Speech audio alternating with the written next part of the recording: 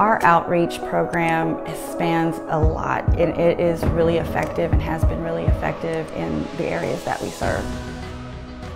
Dog Team 6 has a street team that is on our streets looking for dogs that are clearly in need of food. We have a really dedicated group of people who go out there every single day to make sure that these dogs actually have at least one meal. As part of our outreach program, Dog Team 6 works with a wonderful organization called Soupmobile. Soupmobile is already out in the community handing out food to the homeless population in Dallas. And we have a lot of really great volunteers that bag food that's donated to us by our supporters. And we work with them to make sure that the people who actually have pets are also getting food.